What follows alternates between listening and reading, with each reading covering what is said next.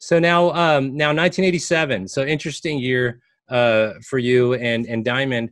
So Diamond made around 19 million in sales, went national in 1988 with the purchase of the West Coast Bud Plants business, who had also acquired on the way there between 82 and 88 Pacific Distribution, as well as Nanette Rosansky's Alternate Realities distributors. And so basically with that buyout, it looks like around that time he was interested in kind of selling, because he sold Comics and Comics a year after that. Basically with that buyout, you had control of about 40% of the direct market. So how did that, did he just kind of, did you call him or did he call you? How did that happen? It's a great story. I told you before, I always kind of had a good relationship with the, competitors and friends, where we would be comfortable. Yeah. This is a great story because at the time, First Comics, Rick Obadiah, may he rest in peace, started First Comics. And Rick was suing Marvel, and he was also suing World Color Press at Sparta, Illinois, for price discrimination.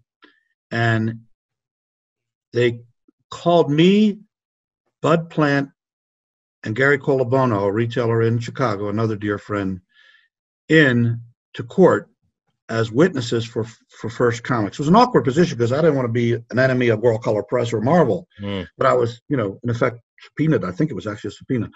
Bottom line is, I forget the guy's first name. His last name was Cherry. He was a hotshot attorney, really fast-moving, aggressive. So I never forget, they put me on the stand. I was on the stand all day long, grilling me, the lawyers for World Color Press, back and forth. And I was just being honest.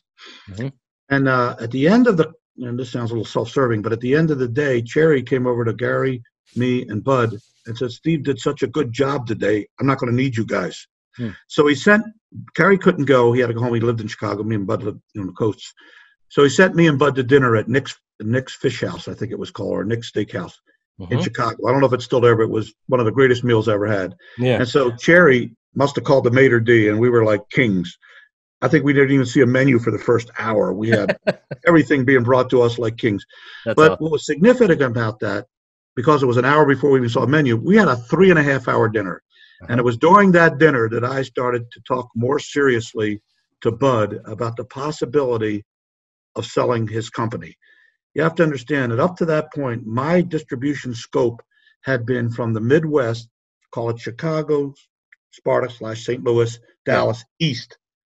He represented all new territory for me, the West. He had 7 locations as a result of the acquisitions you mentioned.